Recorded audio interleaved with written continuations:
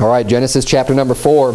I kind of went over this first verse last week, and Adam knew his wife, and she conceived and bare Cain, and said, I have gotten a man from the Lord, which completely destroys that false doctrine of the serpent seed, of Cain being of the devil, which we know he's of the devil, but spiritually, not physically, because physically, verse 1 here states that Cain was the direct physical result of Adam knowing his wife Eve, about them having their relationship together. So let's keep reading here. Verse number 2, it says, And she again bare his brother Abel.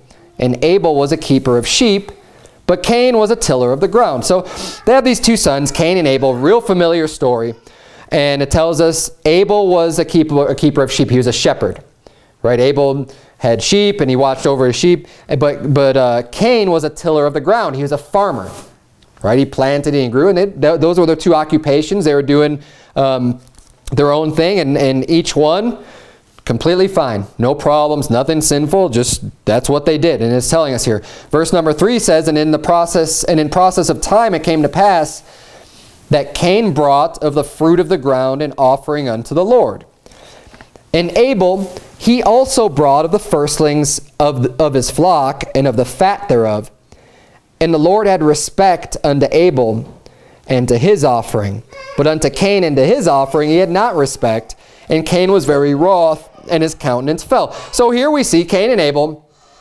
They both bring an offering unto God. And as I said, Cain, he was a farmer. So his offering that he brought was, the fruit of the ground. He brought God, before God, he brought him some fruit or from some vegetables or whatever he was growing. He brought some of his crops as his offering to bring unto God.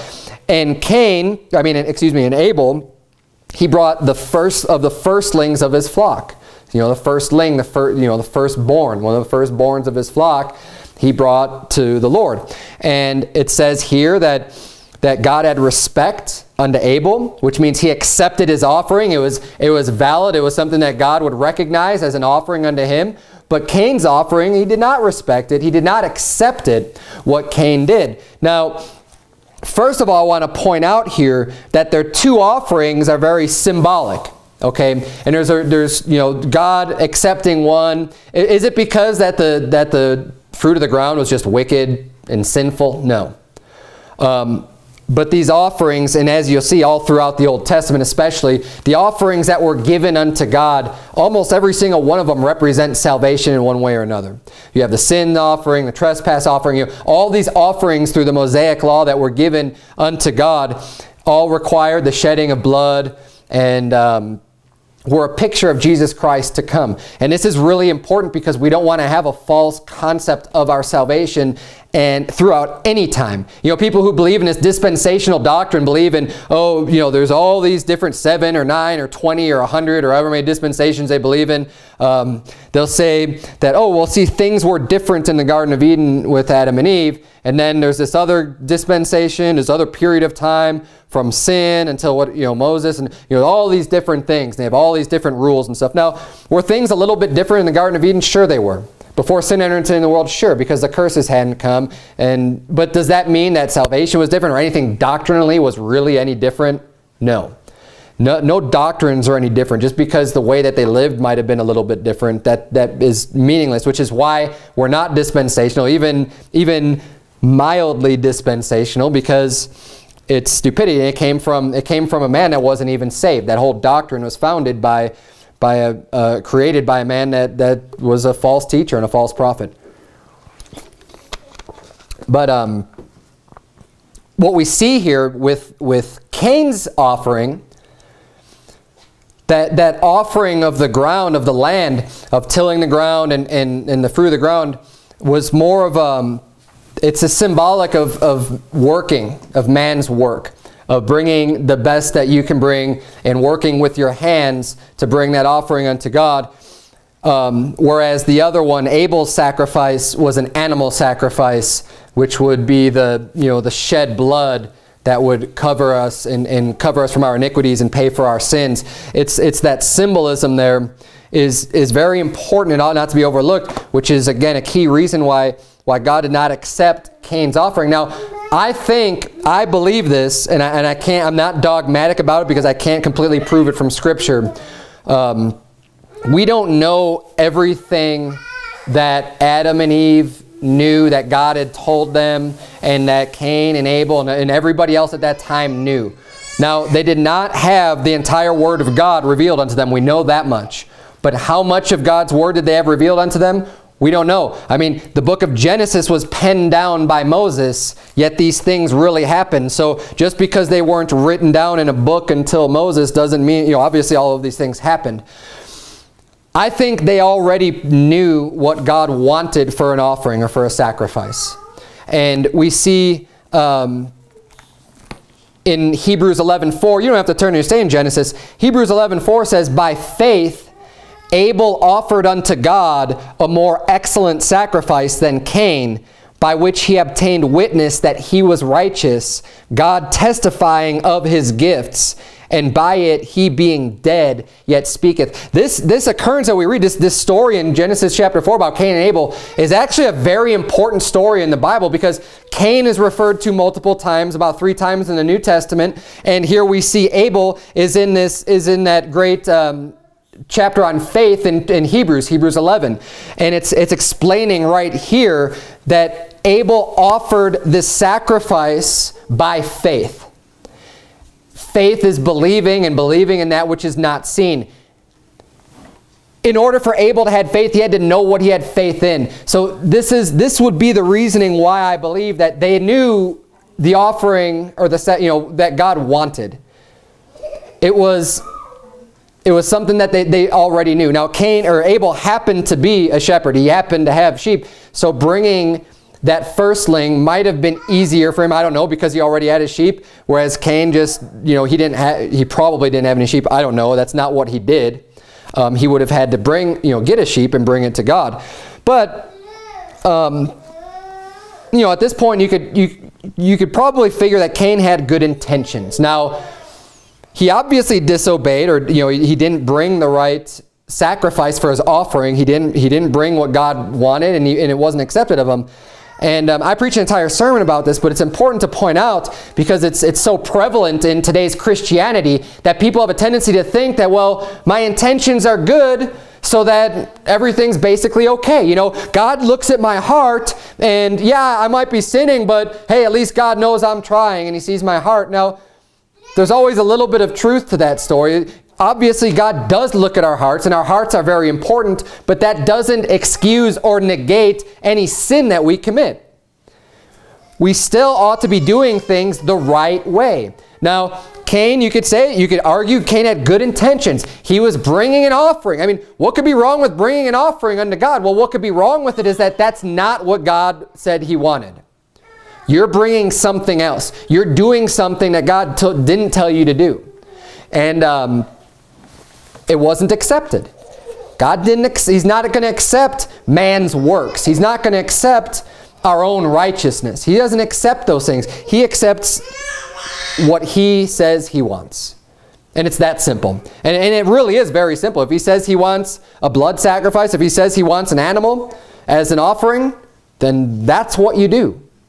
That's what he wants. If we want to please God, we're going to do what he wants us to do. We're not just going to go off and do something else. We shouldn't. But, Cain maybe did have his heart in the right place. But he didn't do well according to God, which is why his offering wasn't accepted. And we can see that. Look at verse number 6, it says, and the Lord said unto Cain, why art thou wroth? Wroth meaning like wrathful or angry. And why is thy countenance fallen? If thou doest well, shalt thou not be accepted?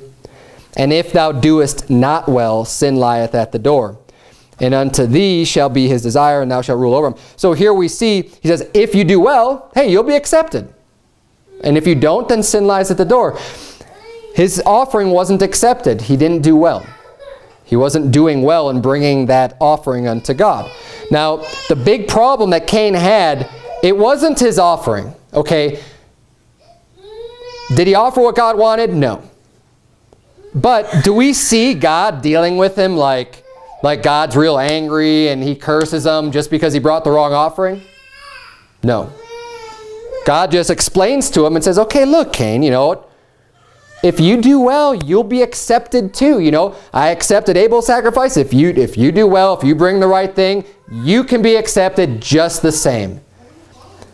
But so Cain's problem wasn't his offering, it was his reaction. How did Cain respond to that rebuke?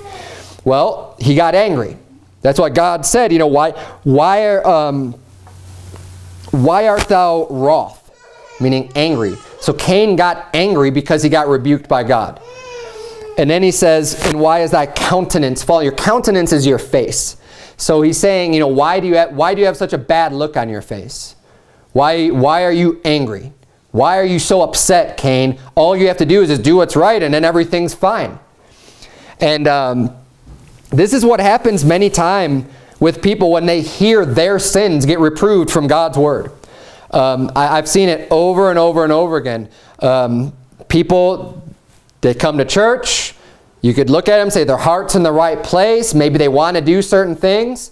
But then they hear from the Bible, they hear from God's word, their specific sin, something that they're doing is brought up and preached against. And you hear the word of the Lord saying, you know, God hath said, thus saith the Lord, you know, you're not supposed to be doing this sin, whatever it may be. And people all of a sudden get angry. And their face starts to change.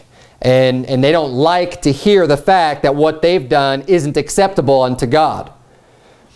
And it's sinful. It's pride. We need to be able to just say, well, if this is what God wants, and then that's what I'm going to do for him. And if I did what's wrong, I'm going to change. I'm going to do something different.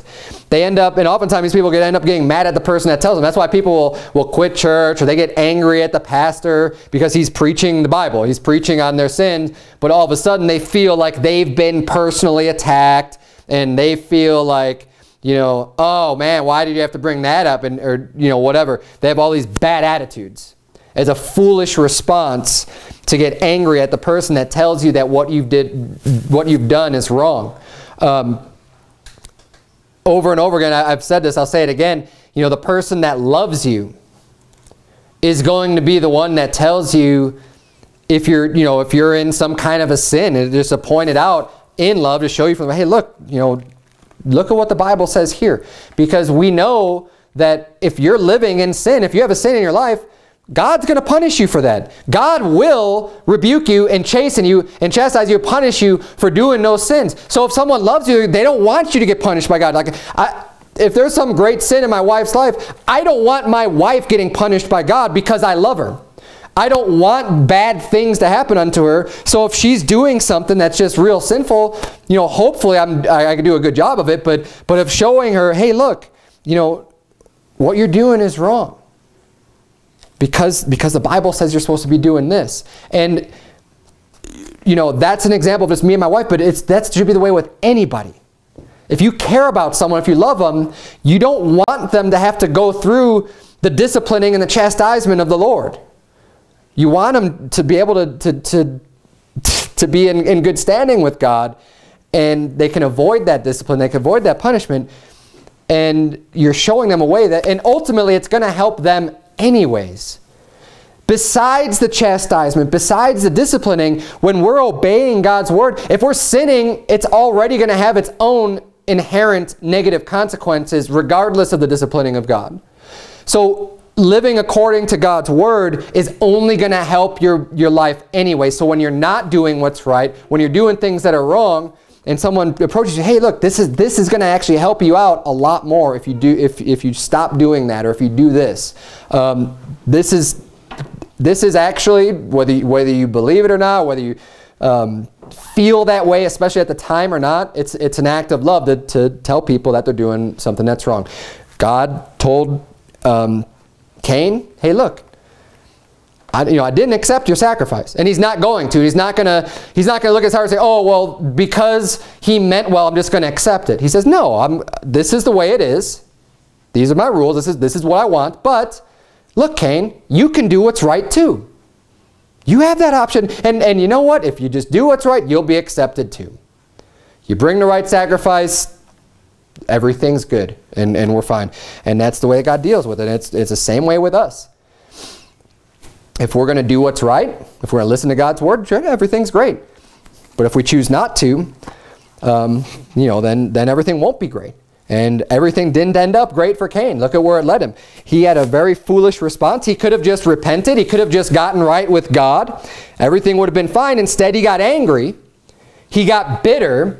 He got jealous of his brother because his brother is doing things right. He's looking at his brother like, oh, probably like Mr. Goody Two-Shoes, right? Oh yeah, you're God's favorite, and started to have this type of a mentality and this type of an attitude against his brother. Instead of humbling his own heart and getting himself right with God, he's lashing out at his brother, at the person who's doing right, instead of fixing his own problems.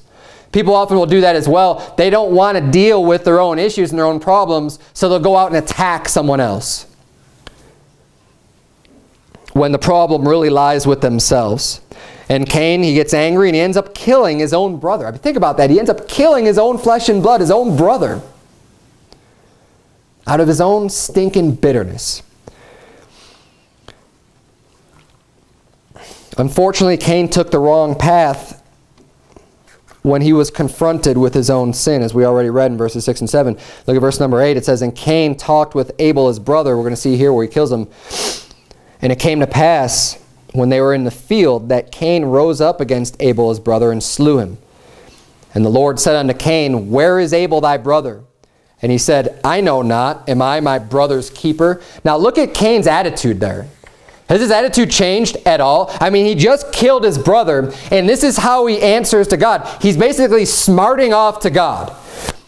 He said, I don't know where he is. What, am I his babysitter? Am I my brother's keeper? Am I supposed to be paying attention and watching what he's always up to? Do you see the type of attitude that he has towards God now already? And it all started with him just bringing the wrong sacrifice. It starts with him getting offended, getting his feelings hurt or whatever, because God didn't accept the sacrifice that he brought unto him because he didn't do what God asked. And people today, too many people today are spinning their wheels trying to serve God, doing all kinds of things that God never told us to do. And if you try to show them, if you try to tell them, hey, look, the Bible doesn't say we're supposed to be doing that stuff. We're supposed to be going and preaching the gospel to every creature, doing these other things. A lot of times they'll just get offended and they'll get angry and they'll get bitter, and then they don't want to talk to you anymore, and it causes some big problem with them, instead of just saying, you know what, you're right. This is what the Bible says. I should be doing what God wants instead of doing all these other things that he never said to do. And Cain gets this really bad, disrespectful attitude and just these short responses to God. And we end up seeing later in Scripture that Cain was actually a reprobate. Now, Cain was a murderer, right? He murdered his own brother. Not every person who kills someone else, not every murderer is a reprobate, but Cain was a reprobate. And that being a murderer is an attribute of a reprobate. In Romans chapter 1, you turn there if you would. We're going to look at a few verses in the New Testament. Romans chapter 1. And people get this confused sometimes when we talk about the reprobate doctrine. They say, oh no, and we're going to look at verse number 28. They'll say, you see, there's all these different things then. So if you're disobedient to your parents, they'll say, then you're a reprobate. But no, that's not what we believe at all. First, a person becomes reprobate by rejecting God, by worshiping and serving the creature more than the Creator, who is blessed forever. Amen. That's what Romans 1 says, and it gives you the reasons why they're given up on. But then once that person is given up on, once they become rejected, once they become a reprobate, now they're going to have all of these different attributes.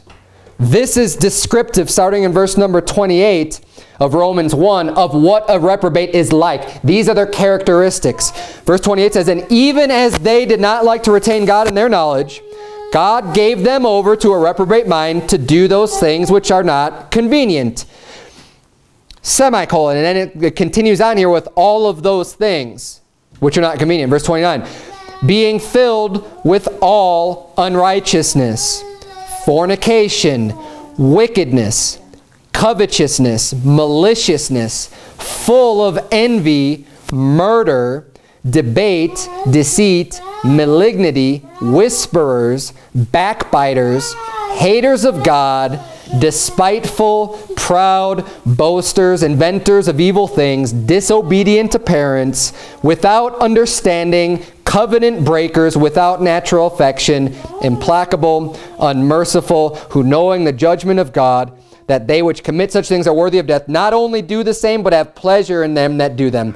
So these people who are reprobates, they are full of all of they're filled with all unrighteousness. They're filled with all of these different sins. These are all characteristics of the reprobate. It doesn't mean if you do one of these things, now all of a sudden you're a reprobate. That's not what I believe at all. It's once you've become rejected, now all of a sudden you're going to be full of all of this type of wickedness and all of this sin and adultery and fornication and murder and all the things that lays out here. And it says not only that, not only do they do those things, and not only do they know that they're worthy of death, but they take pleasure in those that do them. So the reprobate, they enjoy it. This is where they get their joy in other people doing the same thing. And trying to get other people to sin. And trying to get other people into their wickedness. That brings them pleasure. That brings them joy. These are the characteristics of a reprobate. And we see Cain was a murderer. And that is one of the characteristics here. But the reason why we could know that Cain was a reprobate is because of these other references. Turn to Jude if you would. And then we're going to go to 1 John chapter 3. Jude and then 1 John chapter 3. We're going to see two references to Cain that give us very clear indication that he was a reprobate, that he was rejected. The book of Jude is a chapter of the Bible, or is a book of the Bible. It's right before the book of Revelation. Just go all the way to Revelation, then flip back, Revelation chapter 1, and you'll have Jude right before that. But Jude is a book that talks about false teachers, false prophets, about these reprobates, okay? Verse number 10, it says, "But these speak evil of those things which they know not. But what they know naturally as brute beasts, in those things they corrupt themselves." It's talking about these reprobates, that they're like animals. They're stupid animals, brute beasts. Verse 11, "Woe unto them, for they have gone in the way of Cain." So we're saying they're going the exact same way that Cain went. This is our first indication that Cain was a reprobate as well, because if they're going in the way that Cain went, and they're natural and they're brute beasts, and read the whole book in context, you'll see what I'm talking about.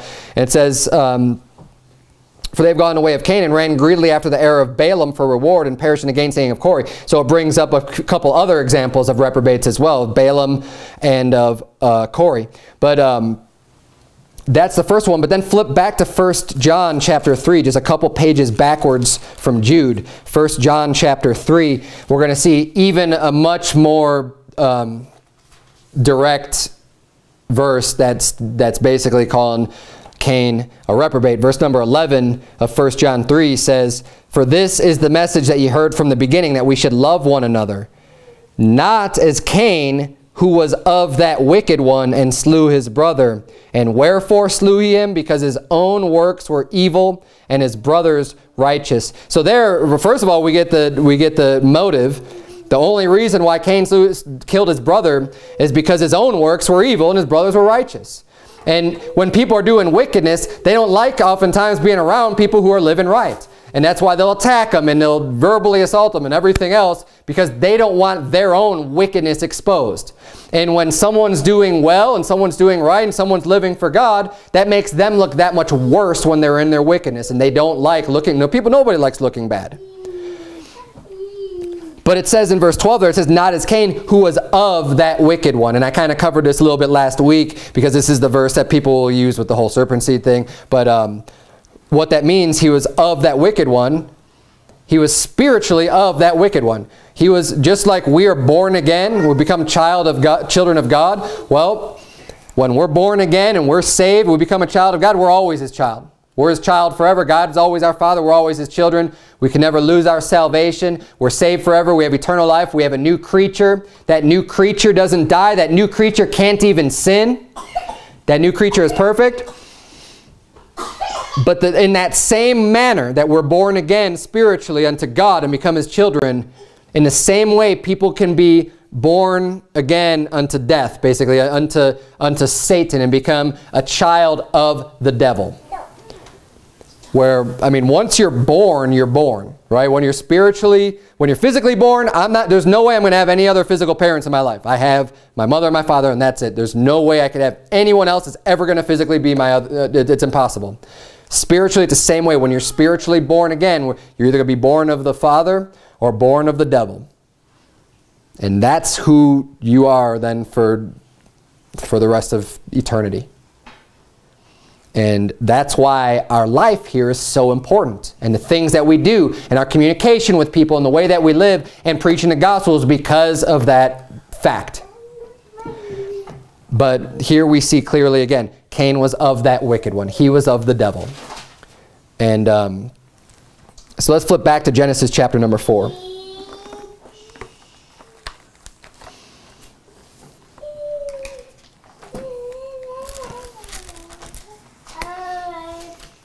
And we'll keep reading here. Verse number 9, God's asking Cain, where is he? Obviously, God knows. He doesn't need to ask him, but he's asking him for a reason. And Cain fails again because he just gives a smart answer. And verse number 10, God's speaking to Cain. He said, what hast thou done? The voice of thy brother's blood crieth unto me from the ground. And this is really interesting. He says that this concept of the blood, crying out unto God from the ground is found in many other places in Scripture. I'm not going to turn to any of them tonight, but if you've read the Bible before, you know what I'm talking about. And you could, especially in the Old Testament, when innocent blood is shed, God is the revenger of that innocent blood. We may not know, and there was all the different sacrifices in the Mosaic law. And one of the things that they would do is if they would come across someone, like if they were just out in the wilderness, they'd find a body, right? And they have no idea who did it. So they can't hold that person responsible. They would have a sacrifice that they would make and say, God, clean us from this shed blood. We don't know who did this. And they would offer up a special sacrifice just because this person died and their blood was shed. And they're like, we don't know what happened. We have no idea, God. We can't figure this out. Please don't hold us liable for this death because we don't know anything about it. We don't know how it happened, Lord. So we can't hold this person responsible that commit this crime. And they would, do a sacrifice for that. But God is the one that is always the revenger of the innocent blood. He's the one that will stand up for the poor and for the needy. And his voice, he gets angry when people go against the weaker and the fatherless and the widows. But God is going to recompense for the innocent blood that's shed. And think about that now in our country for all of the innocent blood that is being shed on a daily basis. On all of the helpless ones, with the abortions, with the unborn, and the killing inside of the womb that's being done. That's innocent blood literally being shed in this country. And that blood, just as sure as Abel's blood was crying out from the ground, I guarantee you the blood of those little children is crying out unto God in heaven. And he hears that blood on a daily basis. And you think he's not going to recompense for that wickedness that's being done every single day in this country? Because it is. It's going to come. God's judgment will come for that wickedness. And we can't be forgetful of these things. God will revenge for that blood that's happening. And we need to do everything in our power to make that stop. Stop the murder and the killing of these innocent children. Let's keep reading here. Verse number 11, it says, now he's going to curse Cain. Now notice, this is before God has instituted the death penalty. The judgment that God brings down on Cain for killing someone is not death.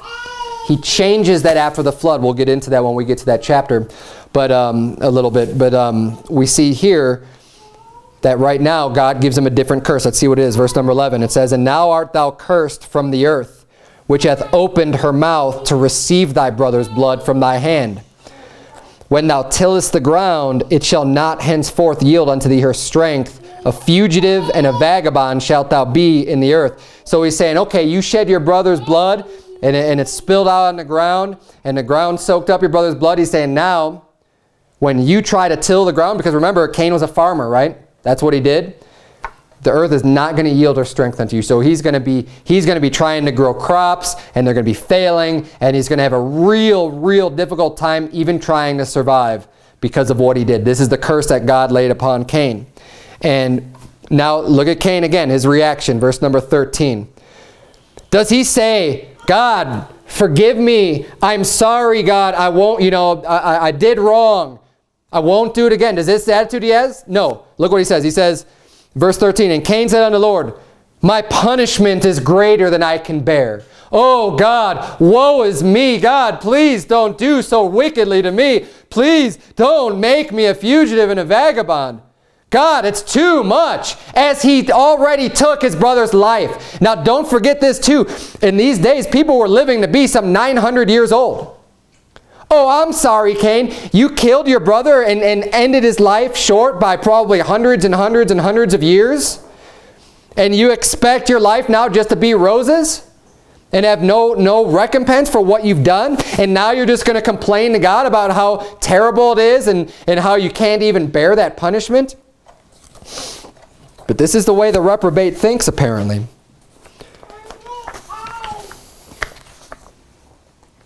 Verse number 14 says, behold, thou hast driven me out this day from the face of the earth, and from thy face shall I be hid, and I shall be a fugitive and a vagabond in the earth. And it shall come to pass that everyone that findeth me shall slay me.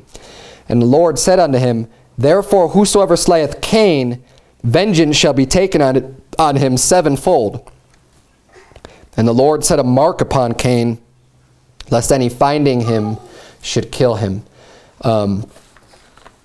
So Cain is worried. He's afraid that now, because he killed Abel, and because now he's going to be driven from the presence of God, and he's going to be a vagabond, he's thinking that, look, anyone that comes and finds me, they're going to kill me. They're going to want me dead because I killed Abel. And so he was worried about this, and God said, okay. He said, I'm going to place a mark on you. He says, if anybody goes to kill you, they're going to be avenged 7 times as much. So whatever they do to you, it's going to be 7 times as bad for them. And so God sets a mark upon Cain. Now, I brought up last week the wickedness of Satan. You remember in the Garden of Eden, and him saying that that Adam and Eve, they'd be like gods. And that was his pitch to him. And I brought up how wicked that is and how satanic that is to want to be like gods. And that's exactly what the Mormon church teaches. That, hey, one day you'll be like gods and you'll have your own planet to reign over, and you will be a god of your own planet. And how wicked and sinful that is. Well, that same religion that teaches that satanic doctrine also teaches, or at least taught, that this mark that God put upon Cain was that he made him black. And if you didn't know this, it's because they're trying to hide it and cover it for the past 20 or 30 years. But this is what the Mormon church taught and believed. And I don't even know what they believe now about it. But the Mormon church is a racist church because they believe, and they have believed historically since their foundation, that blacks are inferior, that they're a lesser race, that they're cursed of God, and that they're not like the white man. And that this is exactly what they believe, that it came from this mark upon Cain. And they weren't even allowed to have any positions in the church for a super long period of time until like the civil rights movement, and for some reason or another someone sued them, and all of a sudden their prophet got this new revelation that, oh, okay, no, you know what, actually blacks are allowed in church, as they're undergoing a lawsuit and as they're being publicly, ridiculed and attacked for their stance on black people during that time. And all of a sudden, how convenient it is to have this new revelation. Oh, you know what? Actually, it is okay. But look up the history of the Mormon church, my friends, and don't be deceived. Don't be deceived by these people who want to come and tell you how much they're like you. And want to say, oh, yeah, I'm Christian too. And how great they are, and how nice they are, and how wonderful they are with their satanic religion that teaches you can be a god, and that there's all these different universes and all these different gods, and one day you'll have your virgin wives and make spirit babies and everything else. It's bizarre, it's weird, it's of the devil, and don't fall for it. And they're racist. But think about how stupid that is, because it's not just the Mormons. Other people have said similar things, that, oh yeah, the black man is cursed, and that this mark upon Cain is a similar thing. And it doesn't even make any sense. What was the purpose for God putting the mark on Cain? The whole purpose was that people would see that mark and not kill him, right? But their contention is that, oh, he made him black, which is where we get the whole black race from. So if our whole black race spawned from Cain, first of all, which is stupidity, then that would mean that the whole purpose of the mark would be defeated, because like I said, people were living, 900 years old at this time. Cain had children. If this is where the black race came from, then okay, what about his children that grew up? And over the course of 100 years, I mean, are you really going to tell the difference between Cain and maybe one of his sons? They'd all be black, right? I mean, if it was passed down and this is where the whole race started from, then what about people who came to kill Cain? Well, now they wouldn't be able to kill any of his children because they'd all be black. It doesn't make any sense. God put some kind of a mark on it. It doesn't matter what exactly the mark was. It's not the spawning of an entire race. It was some mark that he had individually given to one person that's not genetically passed down. There's nothing from the Bible to prove anything like that. It was just a mark that people could identify and say, okay, God has said that, if you do any harm to Cain, he's going to bring sevenfold onto you. And that was it. It was for his protection in that sense, because God had already cast his judgment upon him, and the ground was already cursed for his sake, and he was already serving his sentence for what he had done that was wrong according to God's justice system, and no one else should have messed with that. And so God just let him know with a mark.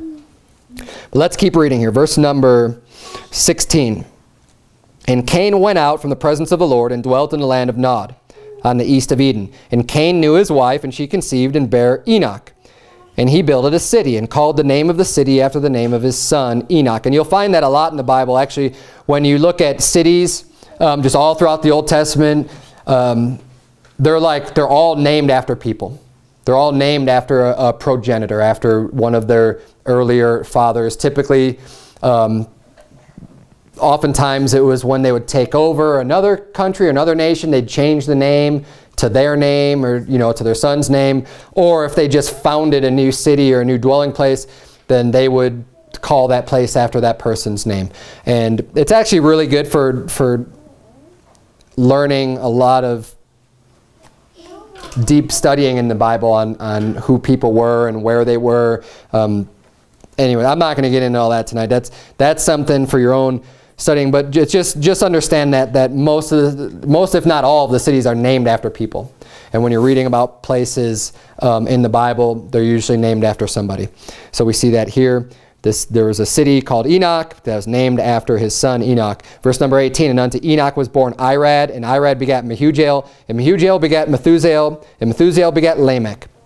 So now we come to Lamech, a few generations deep. Verse 19, and Lamech took unto him 2 wives. It's the first recorded person that has multiple wives. Remember in Genesis in chapter 2, it said, for this cause man shall leave his father and mother and cleave unto his wife. It's singular. It's one man leaving his father and mother and cleaving unto his wife. Even though people had polygamous relationships, it's never condoned in the Bible. It's God commands to have a man and a woman, but here we see Lamech. He's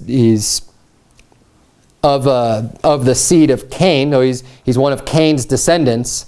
And remember, Cain was a reprobate, but he's being fruitful, he's multiplying, and his descendants are having children. So these are all people, they're not growing up in a godly home, right? None of these people are growing up that way, from what we can tell. I mean, it's unless he had some of his immediate descendants that turned to God, we have no indication of that. But more than likely, they're not. This is what's going to become the heathen, right? And it says, and Lamech took on him 2 wives.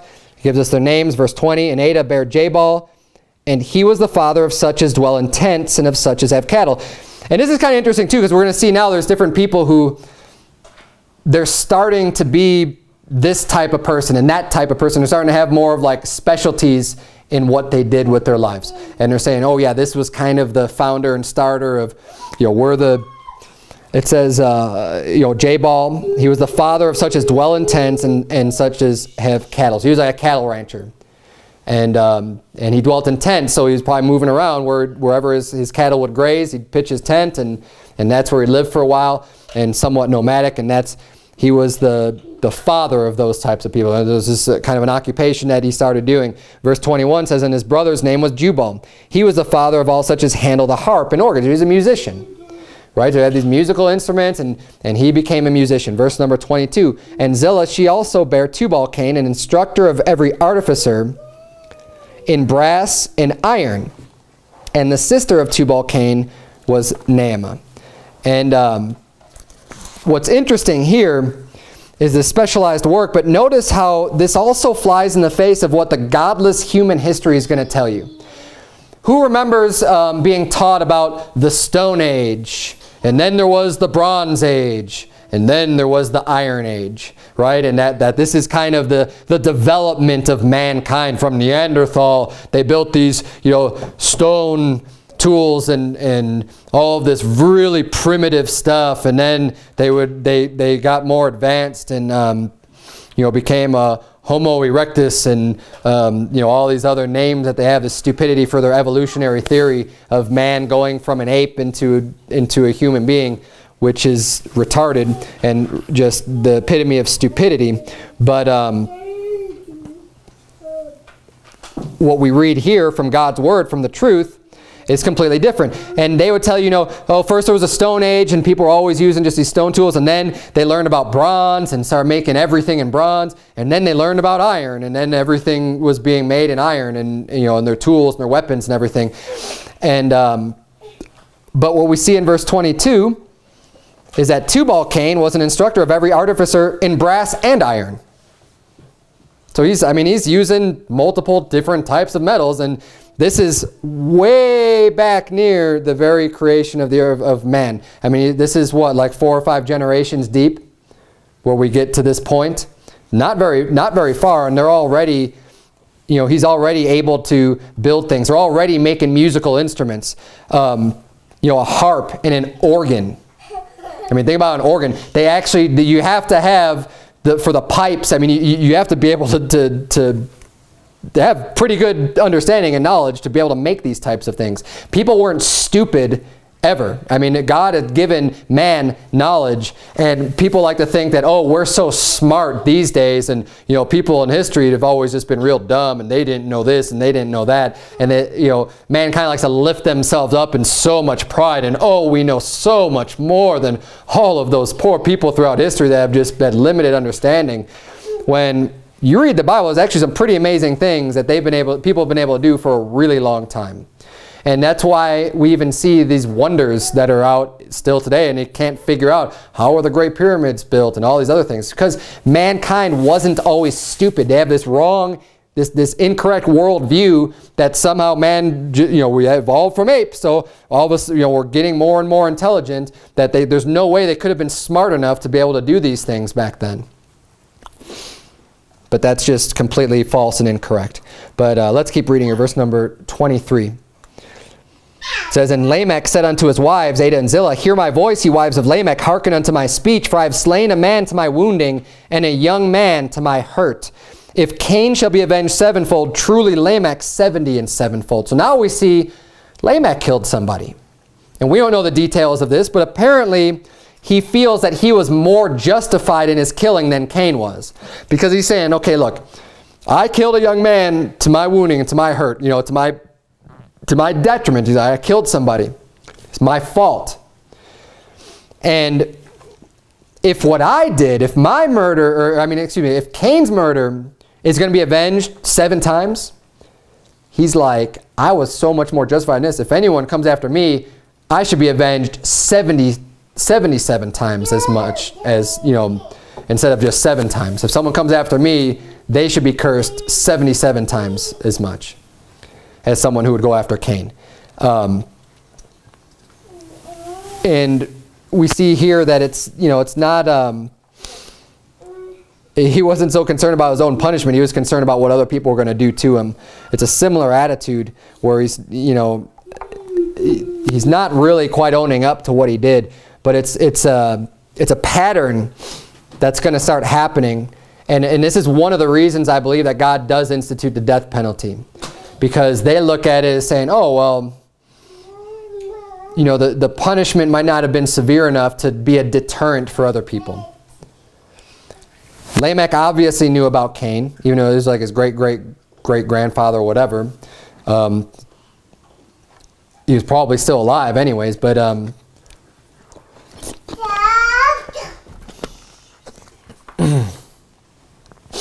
we see here that he was able to, he was somehow justifying himself and just concerned about what would happen to someone else if they tried to revenge the blood. And ultimately then, you know, up until the flood, we're going to get there within the next chapter or two, the whole world then just becomes wicked and violent and is just filled with wickedness to where God has to destroy the whole world with the flood. But let's keep reading here. We're almost done. There's actually one major point that we're going to spend a little bit of time on right at the end of this chapter. So let's keep reading. Verse number 25 says, And Adam knew his wife again, and she bare a son, and called his name Seth. For God, said she, hath appointed me another seed instead of Abel, whom Cain slew. And to Seth, to him also there was born a son, and he called his name Enos. Then began men to call upon the name of the Lord. And I want to focus in, as we close up this chapter, on that last phrase. So at this time now, so Adam and Eve, they had Cain and Abel, right? Cain killed Abel. And then later on, they end up having another son, Seth. And Eve's happy about this. She's saying, you know, thank God he's given us another son now because Abel's dead. And he's given us Seth. So they have another son, and they're happy about that.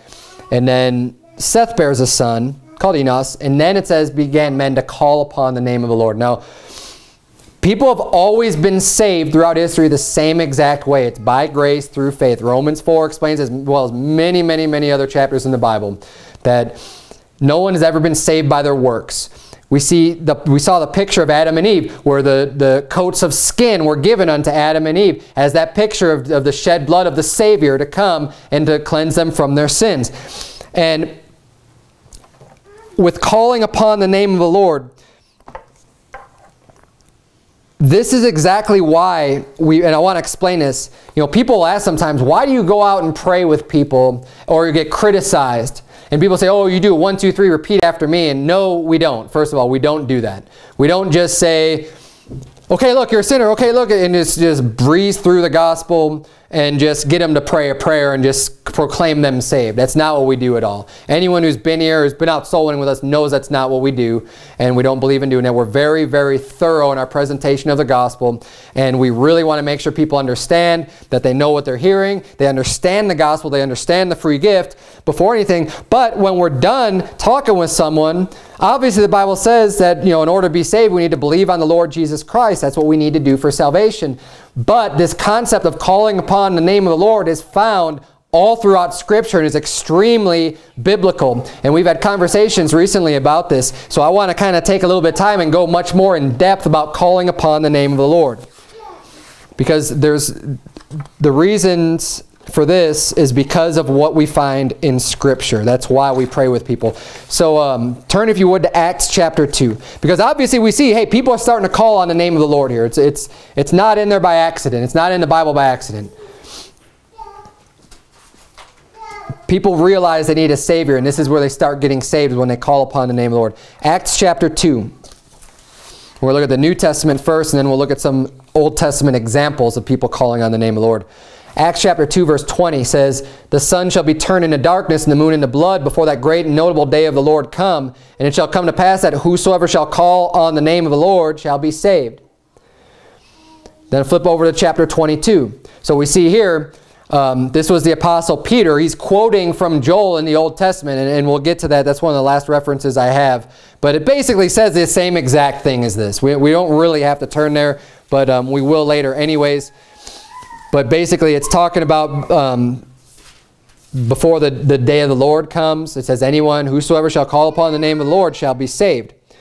Flip to Acts 22, look at verse 16. We're going to see how Paul got saved. The Apostle Paul, when he was Saul, and Jesus met him on the road to Damascus, and there's this great light that shined, and it blinded him, and he was led by the hand, and he talks with Ananias. It says in verse number 16 of chapter 22, this is Ananias talking to the Apostle Paul. He says, and now, why tarriest thou? Why are you waiting?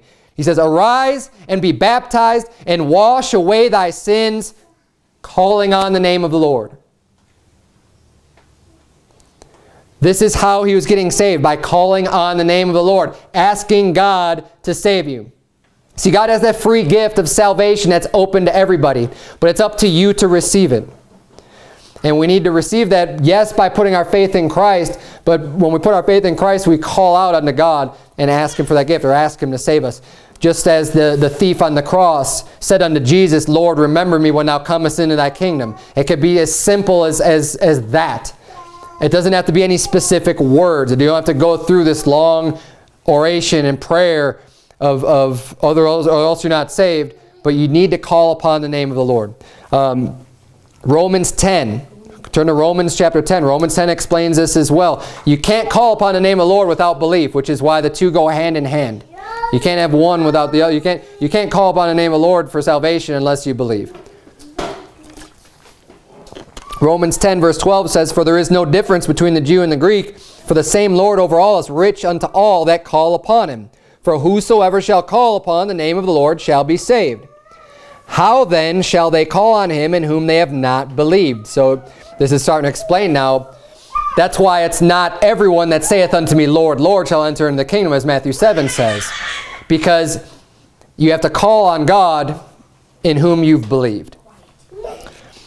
Verse 14, how then shall they call on me in whom they have not believed? And how shall they believe in Him whom they have not heard? And how shall they hear without a preacher? And how shall they preach except they be sent? As it is written, how beautiful are the feet of them that preach the gospel of peace and bring glad tidings of good things. This explains soul winning to a T. This is exactly why we do things the way we do them. Because if we start backwards, it's talking about how beautiful are the feet, your feet, right? Not their feet coming into the church, the feet of them that preach the gospel of peace. Because we go out, we bring the gospel to them. We bring the gospel out to the people. How beautiful are the feet that preach the gospel of peace. So this is talking about people preaching the gospel, right? How should we be preaching the gospel?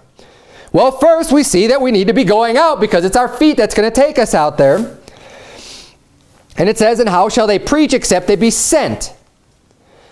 That's why we send people out. The local church sends out the people to go and do the soul winning.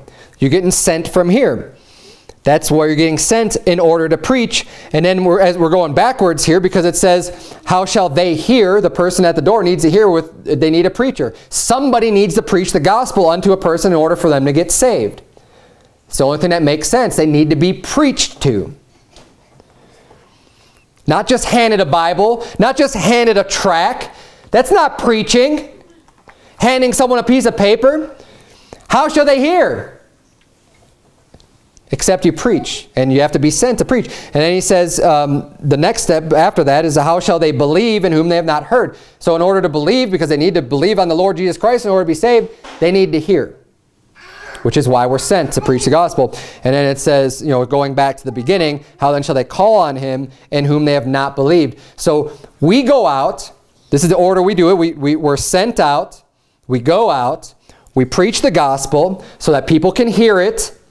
And in hearing, they might believe. And in believing, they call upon the name of the Lord. It's very simple here in Romans chapter 10. It gives us that whole outline, which is exactly what we do. This is the template that we're following when we go out soul winning. And people like to criticize you for that and say, oh, you just believe in this sinner's prayer stuff, and that's not what gets you saved. And people have all these stupid reasons. And you know what they're doing? They're sitting on their rear ends in front of a computer just typing about how wrong you are for going out soul winning and getting people to call upon the name of the Lord like the Bible says. And they're doing nothing. But that's always the way it is. People want to criticize you for doing something according to the way the Bible says, like it says in Romans chapter 10, and they don't do anything themselves. Don't listen to those naysayers.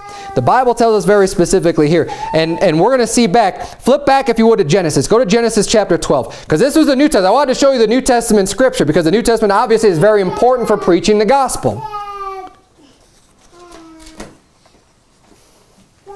We saw Paul, the Apostle Paul, getting saved, calling upon the name of the Lord. That's how we're washing his sins, calling on the name of the Lord. We saw in Acts 2, whosoever shall call upon the name of the Lord shall be saved. We saw Romans chapter 10, the same exact thing. Then we see in Genesis chapter 12, we're going to see Abraham, when he was still Abram, and the Lord appeared unto Abram, verse number 7. Genesis 12:7. And the Lord appeared unto Abram, and said, Unto thy seed will I give this land. And there builded he an altar unto the Lord who appeared unto him. And he removed from thence unto a mountain on the east of Bethel, and pitched his tent, having Bethel on the west, and Hai on the east. And there he builded an altar unto the Lord, and called upon the name of the Lord. We see Isaac in Genesis 26. Flip over to Genesis 26. So Abraham, we see calling upon the name of the Lord. Genesis 26, verse 24. We're going to see Isaac do the same thing. Genesis 26:24, and the Lord appeared unto him the same night, and said, I am the God of Abraham thy father. Fear not, for I am with thee, and will bless thee, and multiply thy seed for my servant Abraham's sake. And he builded an altar there, and called upon the name of the Lord, and pitched his tent there, and there Isaac's servants digged a well. Turn, if you would, to Psalm 116. I'll read from you from 1 Chronicles 16. Psalm 116. This is really important. I want you all to see this. Psalm 116. This is going to be the key passage for showing people, calling on the name of the Lord for salvation in the Old Testament. I'll read from you about David in 1 Chronicles 16, verse 7 says, Then on that day David delivered this psalm to thank the Lord into the hand of Asaph and his brethren. Give thanks unto the Lord, call upon his name. Make known his deeds among the people. That was in 1 Chronicles, which is also Psalm 102. I forget which psalm is the exact same as that. But then Psalm 116, we're going to start reading in verse number 1. Psalm 116, verse number 1 says, I love the Lord, because he hath heard my voice and my supplications. How's God going to hear your voice? When you're praying to him. Right? Your supplications, you're bringing things unto God. I love the Lord because he hath heard my voice and my supplications. Because he hath inclined his ear unto me, therefore will I call upon him as long as I live. God listens, God hears. We call upon him. Let's keep reading though, because that's not the salvation part. That's talking about calling on him as long as I live. Verse number 3, the sorrows of death compassed me, and the pains of hell gat hold upon me. I found trouble and sorrow. Then called I upon the name of the Lord. O Lord, I beseech thee, deliver my soul. He's saying, save my soul, deliver my soul, dear God, because the pains of hell gat hold on me. The sorrows of death compassed me. And if you're a sinner, hey, the pains of hell are getting a hold of you too. If you haven't received Christ, you're a sinner hell-bound. You need to be saved. Your soul needs to be delivered. Verse number 5, gracious is the Lord and righteous, yea, our God is merciful. The Lord preserveth the simple. I was brought low, and he helped me. Return unto thy rest, O my soul, for the Lord hath dealt bountifully with thee. For thou hast delivered my soul from death, mine eyes from tears, and my feet from falling. I will walk before the Lord in the land of the living. Look at verse number 10. I believed, therefore have I spoken. This is the same exact order that you get from Romans chapter 10. People preach, they hear, they believe, and then they call on the name of the Lord. He says here, I have believed, therefore I have spoken. And I remember my very own salvation. I was all alone. No one led me in a prayer. However, I did pray to God to save me. I put my faith in Christ. I believed on Christ, and I called on God to save me. And the only reason I called out unto God is because I believed. Why would I call on someone in whom I don't believe, or on something for something I didn't believe in. Of course, I believed. I put my faith in Christ, and then I called on him. I believed, therefore have I spoken. I was greatly afflicted. Verse number 11, I said in my haste, all men are liars. What shall I render unto the Lord for all his benefits toward me? Look at verse number 13. I will take the cup of salvation and call upon the name of the Lord. Taking the cup of salvation is calling on the name of the Lord. And people like to criticize us for leading people in what's known as a sinner's prayer and calling on God to save them. When how many passages did we go to now to show you how scriptural and how biblical it is for people to call upon the name of the Lord? People started calling on the name of the Lord all the way back in Genesis chapter 4. We see that. Right after Seth's son is born, people started calling on God.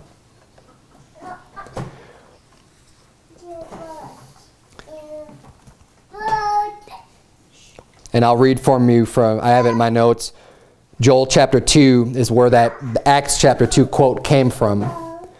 Joel 2:31 says, the sun shall be turned into darkness and the moon into blood before the great and terrible day of the Lord come. And it shall come to pass that whosoever shall call in the name of the Lord shall be delivered.